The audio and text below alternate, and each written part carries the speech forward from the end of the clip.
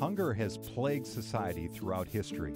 Despite efforts of scientists, political leaders, foundations, religious groups, nations, and the United Nations, even today, 1 billion people lack enough food and nutrition. Disease and death are commonplace, and throughout history, the curse of conflict, unrest, and war continues.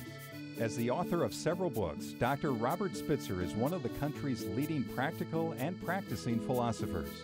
After 28 years as a business leader, he joined the U.S. State Department to coordinate the billion-dollar Food for Peace program under President Ford and Henry Kissinger.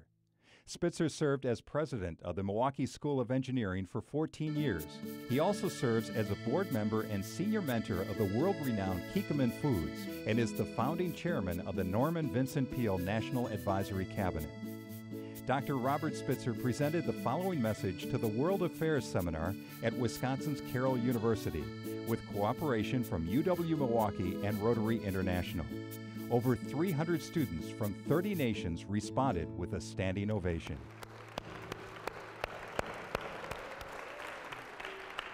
You know, the world is smaller now, and I remind myself of that with this little globe, because see, all the flags that we wonderful have here in this big world of ours, you know, we could be any place in the world in a matter of hours today, and it's so much that we can learn one from another.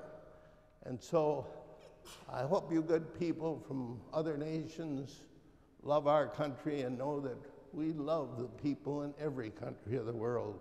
And so we welcome you. And your own knowledge of the newspapers tell you that the world population is increasing. Expected to be, well, it's over 6 billion today. It's expected to be by 2050, 11 billion. So planet Earth. I remember, you know, it's big, but I remember Jim Lovell. And Jim Lovell is from this part of the world too, a personal friend of mine.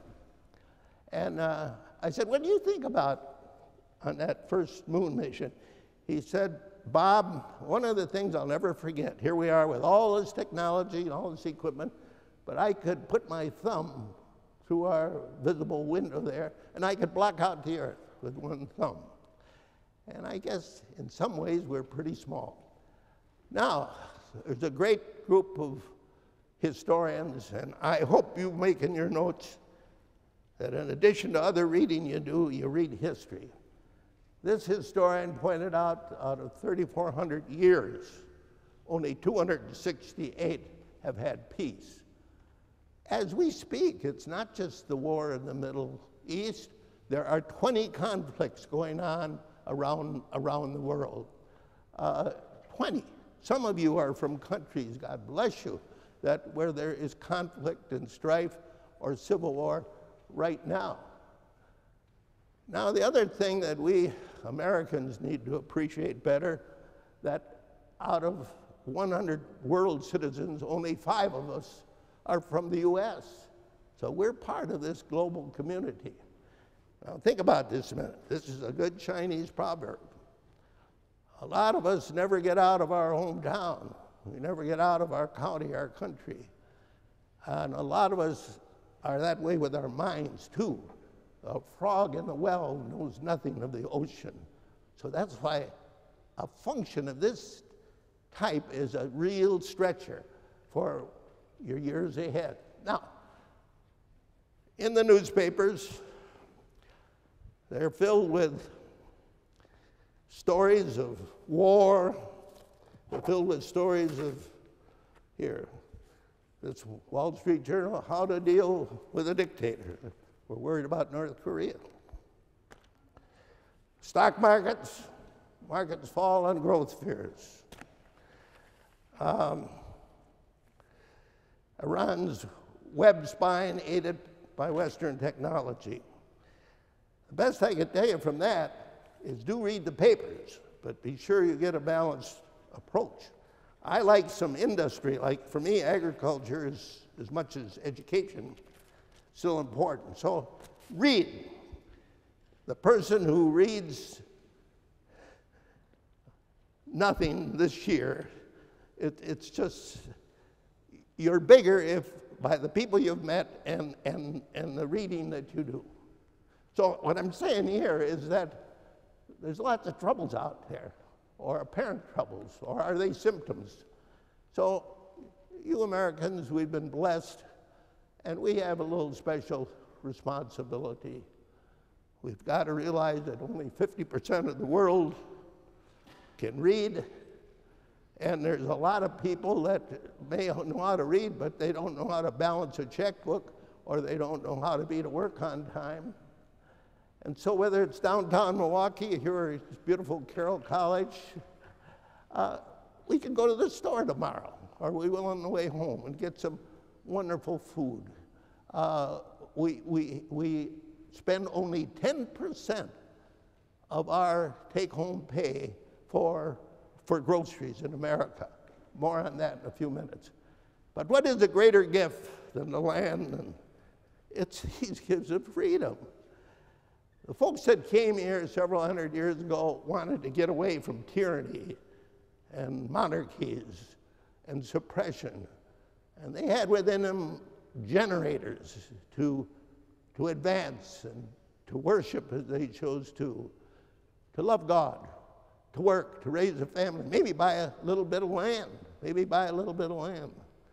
See, there's an ancient saying that says the footprint of the owner is the best fertilizer, the best food producer there is. So if you can own your own land, and that was one goal in my life, to help own some land just rather than working for others. These freedoms are precious. Freedom of religion, freedom of education and opportunity, freedom to choose leaders, freedom to serve, and that's a moral obligation to help others. Now, should America fail, and I don't think we will, but should we wouldn't be the first society or culture ever to fail. You students of history know that ancient Greece and ancient Rome and Babylon and other countries, in this case in Rome it was too much of the circuses and too much of the other things. And a small group of people started this a few hundred years ago. They were ordinary folks.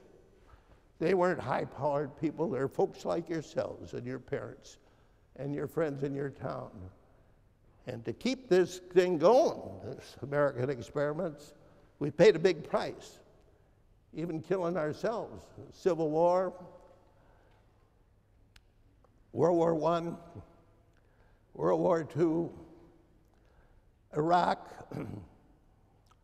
Today, a lot of people have paid the ultimate price. Now, despite the headlines, generally, freedom and capitalism has won over communism. 20, 30, 40 years ago, I was really worried.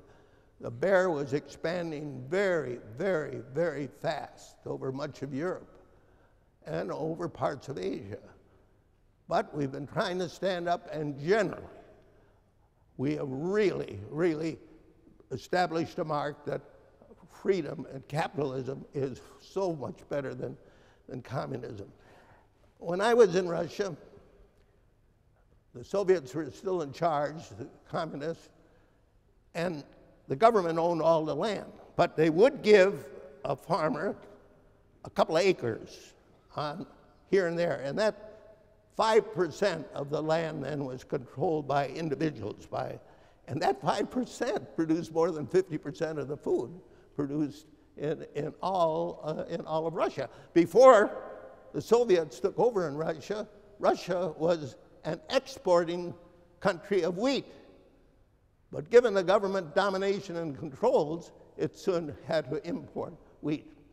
This is one of those markets that I visited in Krasnodar many years ago, but those people would raise enough food for themselves and then would find a little to sell at the market.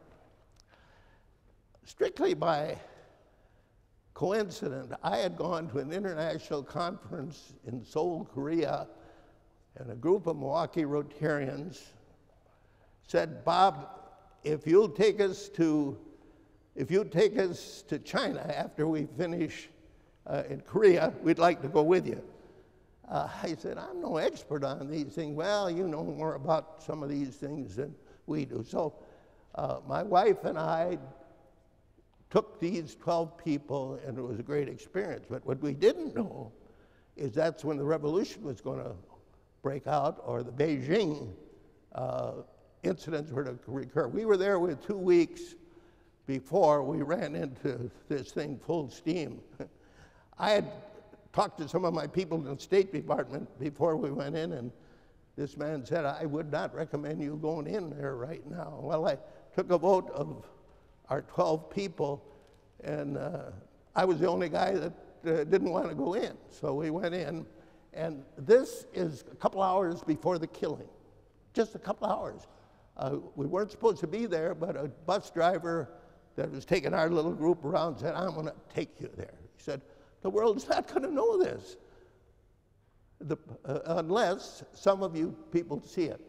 And so we did see that. That was Miss Liberty. That statue went down just hours, or maybe even minutes after we were there. We were billeted in a hotel a couple blocks from there. I didn't see any killing, but I saw, heard the gunshots, and had reporters coming in. I remember one reporter came in and pleaded with the man at the desk, put these pictures in the vault because they may be part of history. The next day they finally were able to get a bus that would go through the carnage and the wrecks in the city to get to the airport, to get out. And there were some wonderful Filipino people that had been working at a hotel, and we helped to get them to the airport. When we got to the airport, somehow we got to Shanghai, but then by that time, the world was closing down, and we were stuck in the airport until a gutsy Northwestern crew decided to come in to get us. But these were people just like you that were offered. They felt enough about freedom to offer their lives. When we got to Shanghai, this was going on much of China. Now, today's wars are on values and economics. Yes, shooting, but also values and economics. The day I was in Hong Kong, 250 ships came or left that harbor. So we live in an international economy. And remember, 50% of these people aren't literate. I'm with Father Franken in Sumatra. Any of you happen to be from the Indonesia part of the world? Well, it's a beautiful, big group of islands and country. And Father Franken had been there 14 years as a missionary. And we visited some villages where we were helping with food. And believe me, this is remote, because the week we were before there, a tiger had invaded that village. Now we're going back to wherever I'm supposed to be going, and there's a log across the road. It's a roadblock, and these fellas came out of the woods, and they meant business. Well, fortunately, Father Franken was there. They asked me for cigarettes. I said, I don't smoke. Now, most of them are good. Now we're to South America. And there's a great potential here to help these people. And my work was to take food through Food for Peace to try to help people who really needed it that day. But then my goal was to help them help themselves. Now, some of you will be able to see that little boy in the center, the yellow shirt, has an extended stomach. That we can take care of that with protein and vitamin B1, but his mind is gone. If you have poor nutrition, then you lose your mind too. So hunger is basic to peace. We have to lick hunger. It's fundamental to help people with the dignity. This is Bangladesh, huge population, country the size of the state of Wisconsin, but with huge, huge population. Now, we introduced a little free enterprise there. Time won't allow me to tell the story how the man I was going to see was murdered the day before I got there because he was for capitalism and for free enterprise. Men will do anything if they need to feed their family, or if they need to feed their own stomach. So if we can help solve the hunger problem, we just may be the people to bring peace. Where there's hunger, there is no peace. There are 1 billion people hungry in the world, and if that's going to be the case, you're not going to really have the peace that we want. Now, some of your teachers are going to be critical of, quote, big agriculture. They better read a little more. We need little agriculture, but we also need big agriculture. We would be starving if it would not be for machines and modern agriculture. My son started out as a tenant farmer, and then he ultimately grew to 500 cows. He's not a bad guy because he's successful. He's a wonderful farmer. He's a wonderful citizen. He's a wonderful world person. Half of the food in the world is still produced by hand. No ox power, no water buffalo power, no horsepower, just by hand. And this, incidentally, is from Indonesia. And because I was impressed. They said, "Oh, we'll get you a new hoe, Dr. Spitzer." I said, "I don't want a new hoe. I want the one that's working out there." So the world that you're coming into, young people, is a larger population, increasing food demand. Today's farmers, like my son, feed 100, well, it's actually closer to 150 now. But in many of these countries, as some of you know, a little food for themselves and for a few others. But here's the wonderful news. This was once a developing country. This is how it was. Maybe this was probably after Abraham Lincoln. But he said after the Civil War, we're going to start agricultural colleges. And they called it A&M. Texas A&M, Colorado A&M, agriculture and mechanics. And that still has to be a part of your structures at home, wherever people go. And while I'm a past president of the University of Wisconsin Alumni Association, but I say, hey, don't forget the ag school. We're just a couple thousand people out there, and the school's 50,000 or more. But agriculture is important, and so many people, very few people in government know agriculture. But if we will know agriculture and we will help in development, what happened then, we were 70% of the population in 1900 in agriculture. Today it's now down to 2 to 3, so other things can be done. Is it because other people in these other countries are lazy? Absolutely not. I've seen people toil in whether it's Korea or wherever it is, and do the best with what they had. And they no electricity energy problem right here because they supplied their own, but boy, how those people worked. Or build a dike to keep the Ganges out so we could protect the field on the right and raise food for those villages. Or better storage. This was one village's idea of how to store the wheat in a southeastern country. Well, the rats and rodents got more of the wheat than was saved for the people. And in this case, building a structure to protect them from disease and other animals, that's all needed so that it could take care of it. Kids were having trouble with blindness in this village. And when our people got there, we found that it seemed that the animals looked quite healthy, better than the kids. Kids were getting blindness. And that's the case where the main food was white radishes. Well, they ate the white radishes and gave the greens to the rabbits and the other animals, but the white radishes had no vitamin A or no carotene in it. So that's one reason in the world we're trying to introduce more yellow rice instead of plain rice. So in this case, these wonderful women learned to feed some greens. And there's this hole that you see right here. And what a brave, wonderful man. And what he wouldn't do with his life for his kids to be sitting here with you. Those people become very proud. Go to a county fair someplace and see what little people could do today. This is in Peru, and she can be very proud of potatoes. And gardens, there's no reason why people can't have gardens.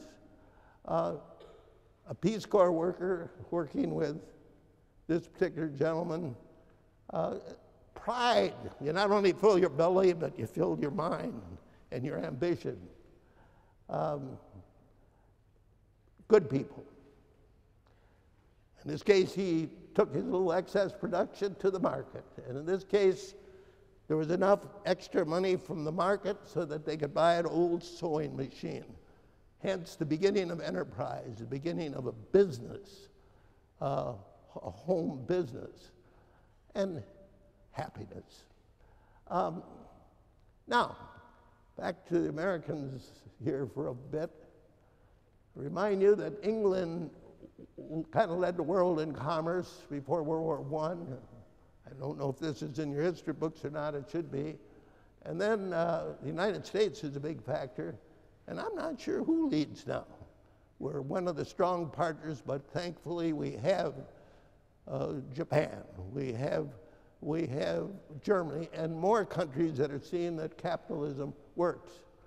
A lot of things aren't made in this country anymore, and that's not all bad, because these other people need a living too.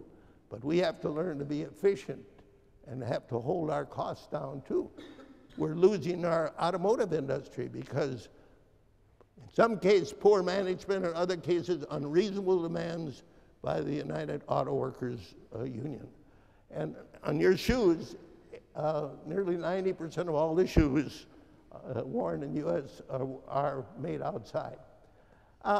So we have the knowledge. I'm going to come to the end of these slides in a couple minutes.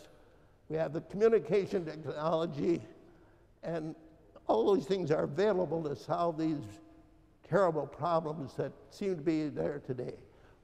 Rotary has led an effort to help cut polio. And so what are the real problems? Well, I say the disintegration of the family unit. Secondly, that our education system needs tweaking, it needs changing, so that we learn about agriculture and ethics and values. Those bad guys, few in New York who took those excessive salaries and so on, that's wrong. Ethics should teach against that kind of action. And a young man that I'm knowing, he won't work because he only wants a $25 an hour job. Well, there's nothing wrong with a $10 an hour job if it helps you make a living and if you're making a contribution. So our education needs to teach how to do as well as what to do. Economic literacy, and by that I mean understanding how this system works. And then we need leadership. That comes back to guys like you wonderful young people. Education. Japan does a better job of high school than we do. And school days, you may or may not like this, but we're pretty short as far as school days. Pretty short. And we need to do a better job with our schools. The growing population is a real challenge, and maybe it's the biggest one we have, and that's why you're focusing on hunger here. Oh, what do we do in the free countries? That is to survive, we need to educate for our needs, become more international, like this is right here. Can't get any more international. We need to look to the developing world and accept individual responsibility. Those people that came here on the Mayflower and so on, they were hungry. They wanted to do it. They accepted individual responsibility. Now we can lay back and say, well, let the government take care of it. Or if they tax me too much, why should I work? Why should my son work as hard as is doing. Why should anybody work as hard if the taxes get too high, if others are just sitting on the sideline? We need to spread math and science, and there are countries that do better than we do in that regard. I was particularly lucky to have minorities to work with through the years, any place I went in the world, and this is one of my favorite teachers at Milwaukee School of Engineering. Boy, did he build a lot of good young people into success. We need to watch our governments, whether you're from Nigeria or here, so they don't spend too much for government itself, because through the years it's just gone right up on the charts. And as I say, science is important because it's really a wonderful, wonderful help for health and for peace along with food. Final point, you are the leaders. You are the leaders. You wouldn't be here if you weren't. And if you and I don't do it, who's going to do it? Is it going to be done by the politicians? No. Is it going to be done only by the schools or only by a few that work so hard? No. But all of us, individuals, going to do it. And if we not only want to feed the hungry, but we can really bring peace in the world, I don't know a better way to do it than leadership and helping people with education and teaching. The final point is worth and dignity is a purpose of life. Actually, all animal life, whether it's wild animals or domesticated animals, human beings, we're driven by two forces, physiologically. Now it's my PhD in physiology speaking. We're driven to eat and to sustain our body. The second thing we're driven for is sexual reproduction, or extending our progeny, our families.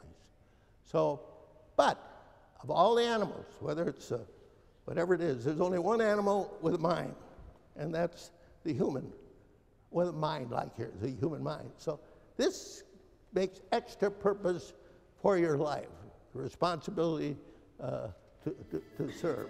Okay, I want to thank all of you for just being a wonderful judgment.